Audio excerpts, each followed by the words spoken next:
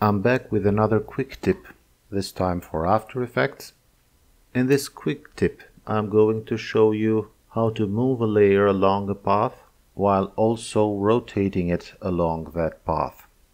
There used to be an old trick in After Effects, and I'm going to show you that. To do something similar, you could copy a mask path and paste it in the position channel of a given layer, and what that would give you is a 2 seconds long animation of keyframes, and the layer would move along that path. Other than that, you couldn't do much with it. It's an old trick that still works, but my method will involve the use of some expressions. Let me first explain what we've got here. We have a white solid layer with a mask path attached to it, and I also have created a shape layer with a polystar shape in it, and I have decreased the number of points to 3, so we get a triangle.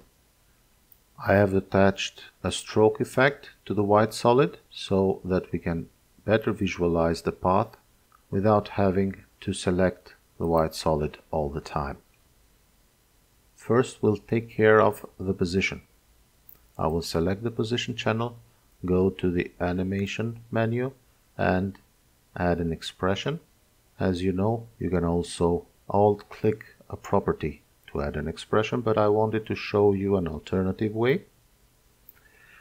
We need to get the information for the path. I will do that and store that information into a variable, which I will call my path. And to get the information for the path, I will use the pick whip, and on that path I will use a function which you can find on this expressions menu under the path property category. It is called pointOnPath, and as you can see, this function expects 2 optional arguments. One is the percentage along the path, and the second one is time. In this case, we will use the percentage along the path, and I will drive that value using a slider control which we can find under the expression controls. Let me animate this. It will go from 0 at the beginning of our timeline to 100. I will use the reference to this slider in another variable called animation.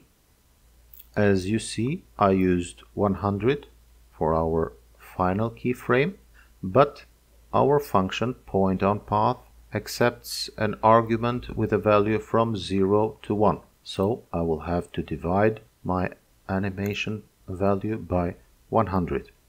Let me copy this variable and paste it in the arguments list of our function. This part is done. What the pointOnPath function returns is the position along the path at that particular time. I will use almost the same expression for the rotation. Let me add an expression to the rotation channel of our shape layer and paste our existing expression there. I will make some changes now. Instead of pointOnPath function, I will use another one also found under the path property category.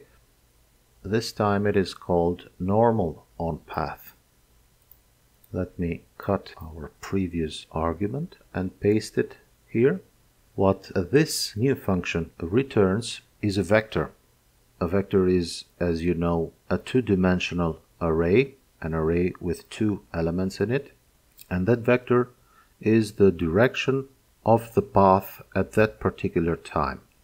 But our rotation property does not expect a vector, it expects a scalar value, a 1-dimensional value, that is the rotation. We will calculate that rotation based on our normal. Let me first store our normal in a variable called normal.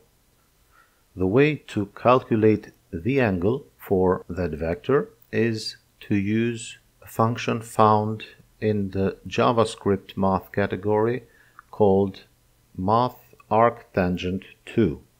It is called arctangent2 because it expects two arguments, and those arguments are the y value and the x value of our vector. Instead of y, I will enter the second element of our two-dimensional array, and instead of x, I will enter the first element of our two-dimensional array.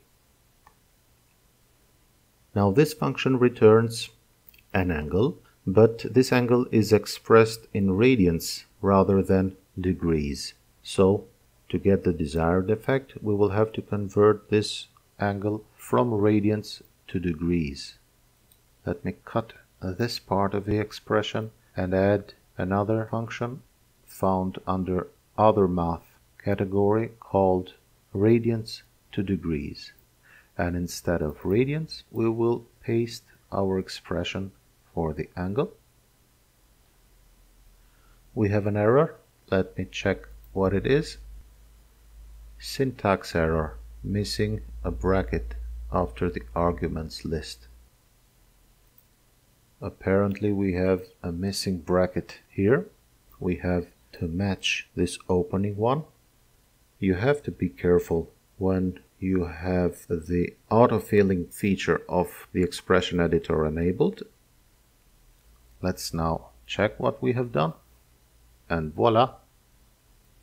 Here it is, our layer that not only moves along a path but also rotates accordingly. I hope you find it helpful. Sometimes I do these little recordings for myself to later remember how I do things, and I also advise you to do the same. Sometimes a video is much more valuable than a long text to remember things. Thank you for watching, and I'll try to record other videos as soon as I find time to do it. Bye.